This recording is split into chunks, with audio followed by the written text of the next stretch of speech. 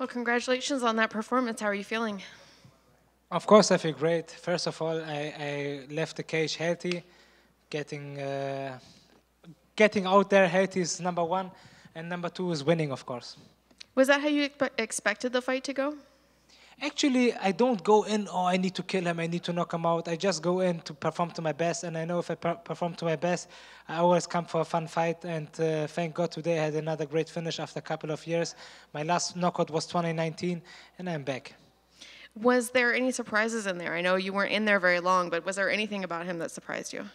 Not really. The fight was kind of short. I didn't see, let's say, too much. But I like his energy. He's a great fighter. I have a lot of respect for Jamie, and he fought so many good guys. He never declined a fight. He fought so many good guys already. He came today. He wanted to bring a war.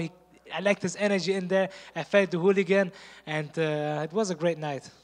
You know, I know before the fight I asked you about John McDessie, and he tweeted, he's deleted the tweet since, but he says he believes he beat both you and Jamie. So I'm just curious, you know, what do you have to say about something like that? He's not in the UFC anymore, so you can't exactly fight him again, but what do you have to say about that? I just wish him the best. I wish him success. I wish him health for him and his family. I have no bad words for him, no bad will. You know, I wish him the best. And John, just keep going. I wish you all the best, bro. And what's next for you? Do you have an opponent in mind or a date? I know it's the end of the year. When would you like to get back in there?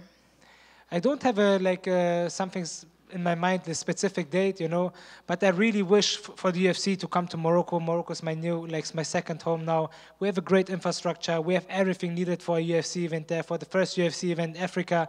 Actually, the FIFA World Cup, the biggest sport event in the world, is coming to Morocco 2030, and I think it's the right time for the UFC to make the move to Africa. Let's say beginning or middle of the year to Morocco. It would be amazing to let's say, if the UFC want to put me as a headliner, I would greatly appreciate it, you know. But I think it's the right time for the UFC to come to Morocco.